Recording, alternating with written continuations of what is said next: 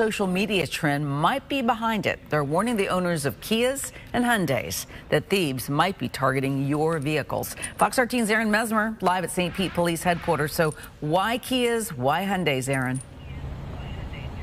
Well, Cynthia, police tell us that thieves have figured out a way to basically hotwire these cars using this, just a cell phone charger, and we're told the damage that they can cause is very expensive.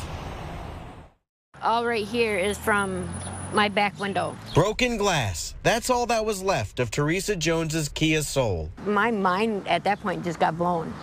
Like, are you kidding me? That was in Minnesota. A few weeks later, and 1,500 miles away in St. Pete. Looked outside and saw the car was gone. Harmon Handy's Kia Sorento was stolen too. The most frustrating part about it is just how pointless it is. You know, that the only reason to do it is just to grab the car and trash it. Investigators say it's no coincidence both stolen cars in these cases are Kias. They're finding a way to bypass the ignition of the car through the steering column, and it's not sophisticated.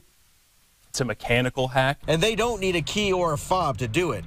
Officers say it can be done to some newer model Kias and Hyundais. Car thieves in Milwaukee figured it out first and posted it on TikTok and YouTube, triggering an illegal new social media trend called the Kia Challenge. It's quite alarming. Our numbers have gone up significantly, and it's got our attention. Since July 11th, there have been 56 cars stolen in St. Pete. Nearly half are Kias and Hyundais. Detectives say the criminals are mostly under 18 years old. They're looking for three things: looking for a ride, they're looking for money, and they're looking for a gun. Police are urging Kia and Hyundai owners to consider buying a steering wheel lock similar to these. You thought you need that key fob to start it, and apparently you don't. As for Harmon Handy, he's out $7,500 in repairs, and he doesn't know when he'll get his car back. Well, I'm driving cars without air conditioning right now, 97 pickup, so... Yep. Trying to get a 96 Saturn working that doesn't have AC too, so.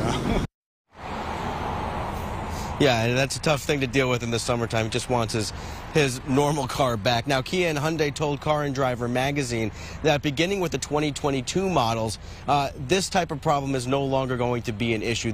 That thieves can't steal cars that beginning with the 2022 model in this same manner. However, because of the number of cars that are already on the road that were purchased pre-2022, Cynthia, police believe that this is going to continue to be a problem. They're going to continue to see this trend for maybe the next decade or so.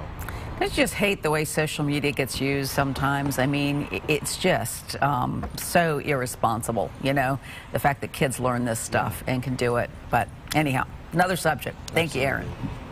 President